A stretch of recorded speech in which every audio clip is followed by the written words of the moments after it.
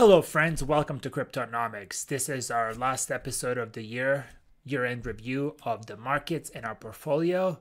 Today we will discuss crypto markets, how they ended the year, how they ended the last days, how our portfolio did, the stock market, mostly S&P 500, and how our portfolio and returns compare to the benchmarks. If you want to learn more about investing and how to beat the benchmarks, stay tuned, subscribe, and follow for more alpha. Looking at the crypto markets first, we can see that the Bitcoin is down 1.3%, Ethereum is down 2.4%, hanging at about 2,300, Bitcoin at 4,200, and Solana at about 100. Those are the top three cryptos that are doing their thing as the year comes to an end. We are excited to see what happens to Bitcoin starting early January after the BTC spot ETF gets approved. Expectations are between the January 5th and the 10th that the SEC will approve probably all the spot ETF applications at once, not to play favorites or give anybody a head start. Interesting thing to note is that ARK Investments ETF, ran by Cathie Wood, sold all their GBTC shares and converted them to another ETF. This is because they are launching their own ETF and they didn't want to give any of their allocation to a competitor. This has actually impacted the discount value of the Grayscale Bitcoin Trust in an interesting way. As we mentioned in a previous video, the Grayscale Ethereum Trust had a discount of 14%. That had dropped down to 7%, but now it's back to 10%, leaving what we consider the best trade in crypto still available, which is buying Ethereum Grayscale Trust at a 10% discount to current market price, and then capturing that discount once the spot ETF gets approved, sometimes in probably early or late summer of next year. So it is a way to purchase Ethereum 10% cheaper than what it costs right now. That is free 10% gains on top of very likely appreciation of Ethereum because it will get its own spot ETF, allowing traditional investors to buy Ethereum through a different investment vehicle in their 401ks. Now, as we can see here, Bitcoin is up 156% for the year. Ethereum 92%, Solana 937%. Those are insane returns.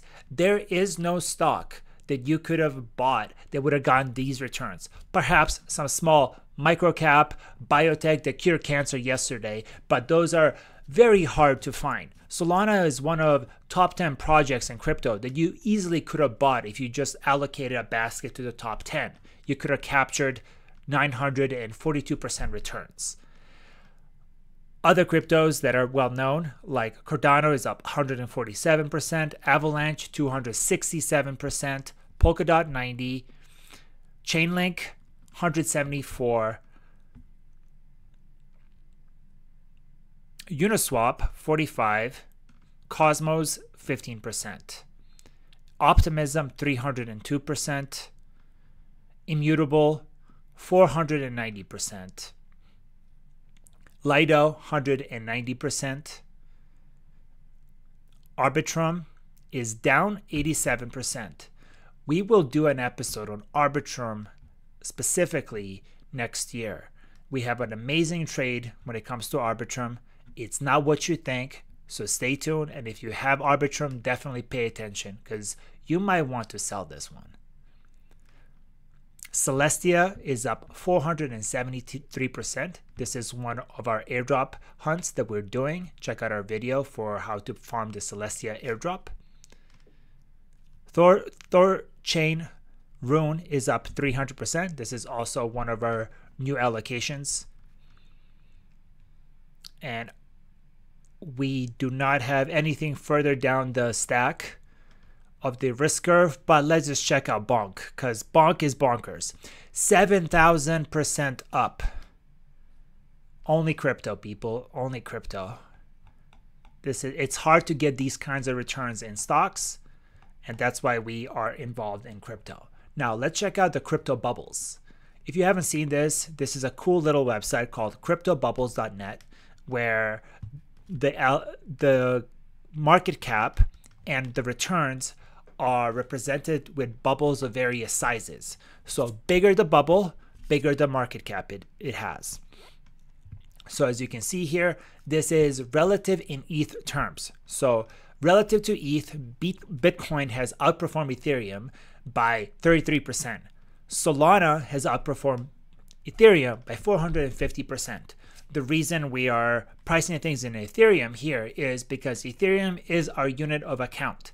It is the biggest allocation in our crypto portfolio, and that is what we benchmark everything else to. You can also do this by going to the right here and denominating it in BTC.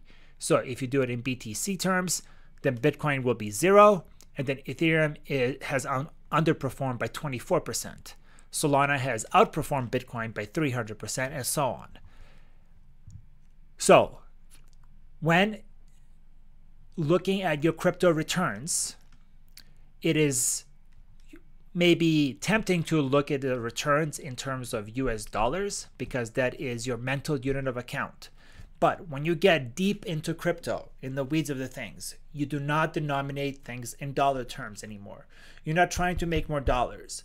You're trying to make more Bitcoin. You're trying to make more Ethereum. You're trying to make more Sol, or whatever your biggest allocation is.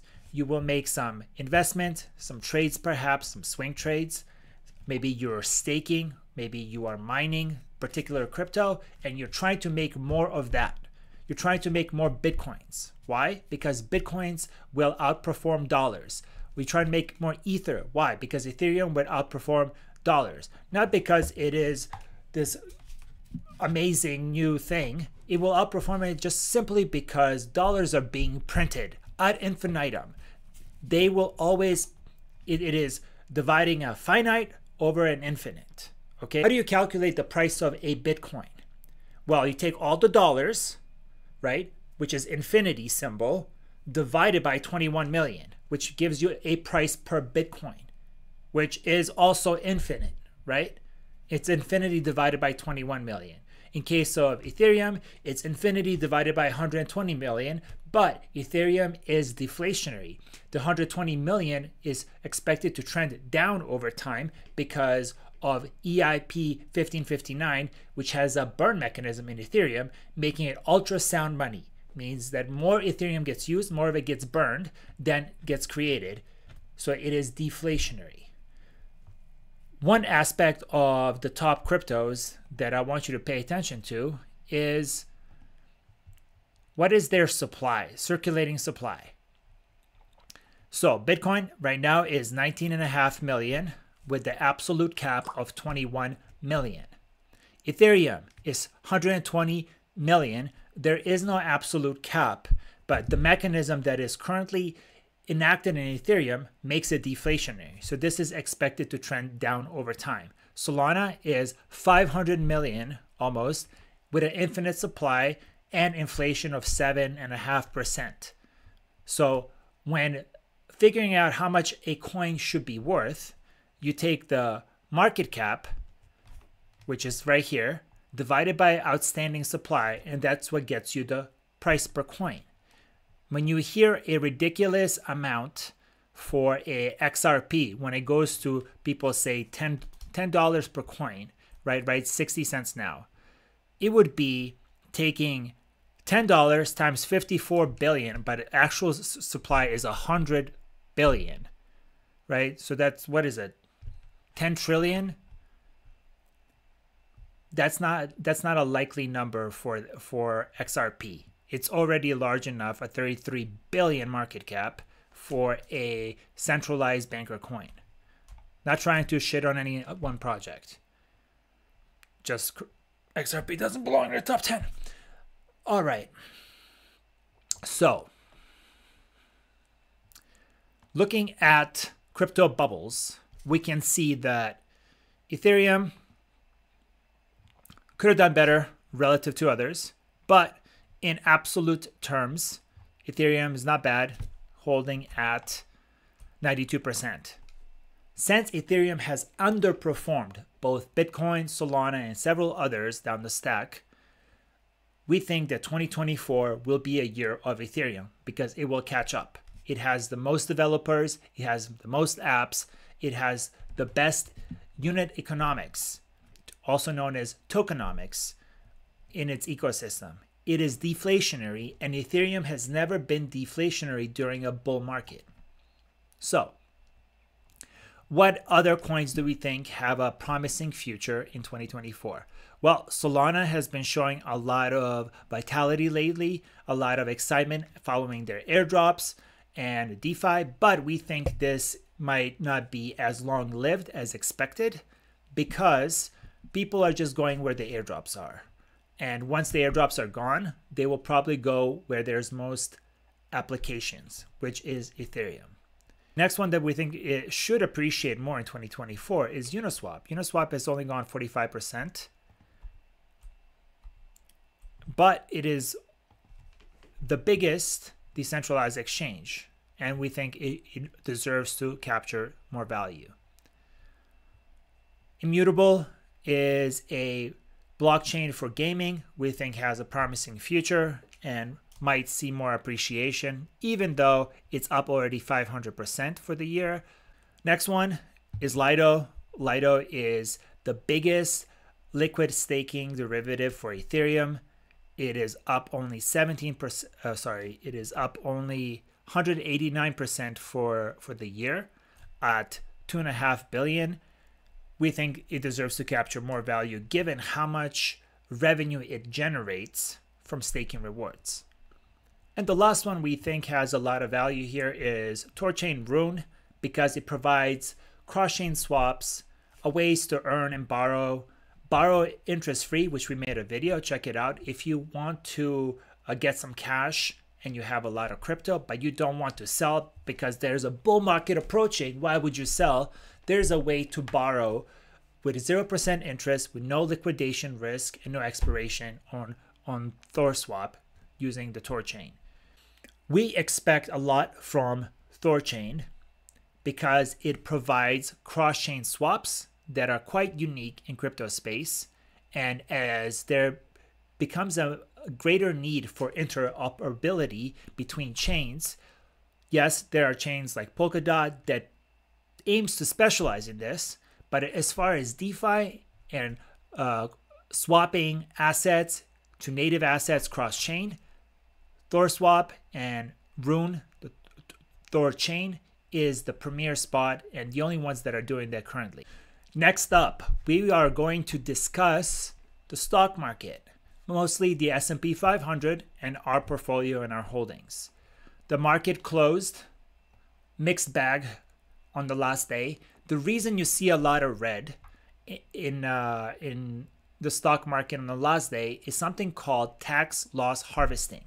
This is where you may have a loser in your portfolio, and what you can do is sell it because you think you don't want to hold on to it, and you want to sell it to break against any gains you may have on your winners. So let's say you had $1,000 of gains in your portfolio that you already realized. Let's say you sold some Tesla or Nvidia that went up a lot because you took some profit. Well, now you might have to pay taxes on those $1,000. So if you have a loser that also lost $1,000 and you don't plan to hold on to it, it's good time to sell it. That will counter your gains, and then your realized gains will be zero on your taxes. You won't pay any taxes. Also, if you plan to get rid of it anyways, and you plan to have profits next year, you can carry that over as well. Talk to your tax accountant about these things specifically, but that's why you often see a lot of red on the last few days of the year, because investors are tax loss harvesting. They're getting rid of their losers in order to benefit from a tax for tax purposes. Now, it's been a stellar year for the Magnificent Seven in the S&P 500. We can see that Microsoft is up 56%. Nvidia 238%. Google 58%. Meta 194%. Apple 48%. Let's see, Amazon, 80%. Where is Tesla? Tesla, 101%. So those are the magnificent 7 that were responsible for 70% of S&P 500 returns. The S&P 500, I believe, finished the year up 24% for the year. Now, let's see how this compares to what we did. This is our portfolio returns. Let's move us over here. This is our various portfolios. So Q4 was a good quarter for us, up 109% in one of our portfolios, 30 and 90. In Q4 alone, we beat the whole year year-to-date returns of S&P 500, which is the benchmark. Now, year-to-date, our portfolios are 243, 40, and 224. This is our biggest portfolio, and the reason it's up so much is because of our very concentrated allocations in, you guessed it, Coinbase. Why are we so invested in Coinbase? Because we understand crypto. And traditional finance doesn't understand crypto, so we have an edge. We know there's an approaching bull market, and Coinbase will do well. Traditional investors or analysts, they don't even cover Coinbase. They don't even understand how crypto works. So this is a very underappreciated equity in traditional markets. And because of our edge in crypto, we are heavily invested in Coinbase. Now, I understand that over concentration is traditionally bad, and you want to diversify to spread out your risk when it comes to portfolio allocation and modern portfolio construction. I studied at UCSD with Harry Markowitz, who got the Nobel Prize for portfolio diversification in finance. I know this well, but then diversification is a tool of somebody who doesn't understand things well. Why would I spread out my investments to 50 things that I can't possibly allocate enough attention to when I can focus my attention to maybe 5 things and really understand them well? Because of this focus, when you have such an edge, you can concentrate your portfolio in a high conviction. And if you have high conviction in something, it deserves more allocation in your portfolio. So Coinbase is 48% of our portfolio as of 22nd. It's actually up more than that as of now.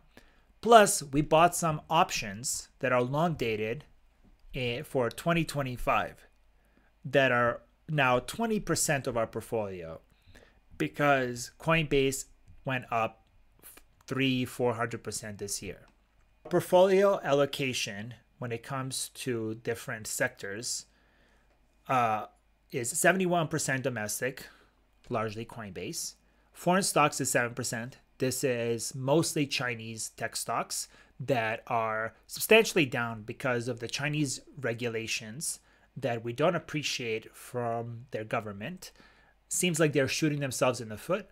So we have stopped adding to our Chinese tech sector because of the unpredictable nature of the Chinese government.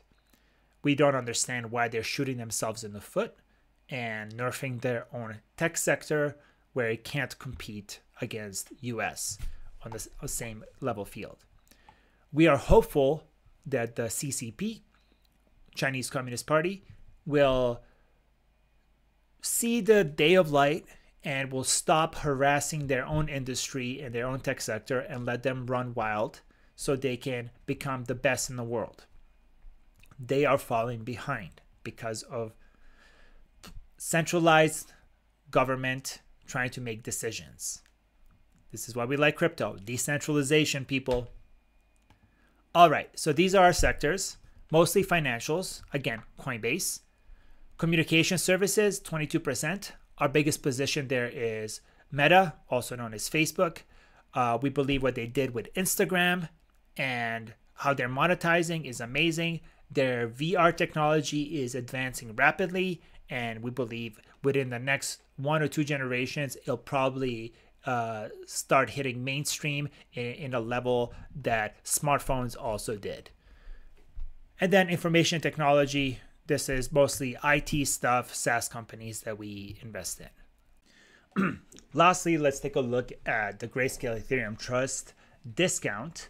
As we said in a previous video, we think this is the best trade right now because the discount is so large on Ethereum that once the spot ETF for Ethereum is approved, this 11, let's say 12% will be reduced to 0, and you will make an additional 12% on your Ethereum.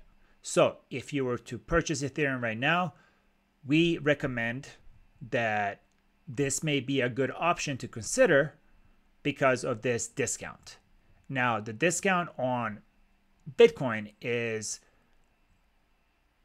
it dropped down to 5%, but it went up to about 8% recently, despite the ETF likely being approved within 10 days. The reason this happened is because ARK Investments had a very large holdings, I think about 300 million of Bitcoin, that they sold from the Grayscale Bitcoin Trust in order to reallocate those funds into their own ETF that would be a competitor. So they didn't want to give their competitor a head start with their own 300 million. So they probably took a haircut on the discount in order to do that and reallocate to themselves because they think losing a few percentage on the discount was less valuable than jumpstarting their own ETF that will earn them more fees. For Ethereum, the discount is almost 12%, and you can see that historically it has oscillated between 50 to down to 7% on the 27th right here, and it went back up. So as long as it's above 10%, I think it's not a bad decision if you were going to get Ethereum anyways to get some of this. And lastly, I want to leave you with a preview of a video we will make shortly, which is top 10 reasons why you shouldn't listen to experts when it comes to crypto. Most of the time, it's just old men yelling at clouds, and you should pay them no attention, especially if crypto is not their field of expertise.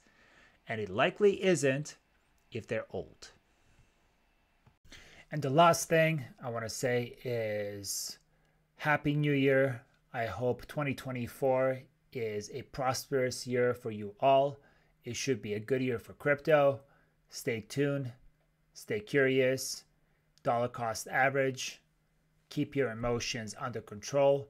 Have an exit strategy. Have a plan. Stick to your plan.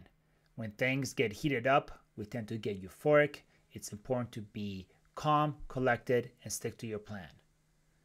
Don't get scammed. Be careful what you do with crypto.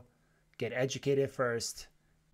And may the force of compound interest be with you. Peace.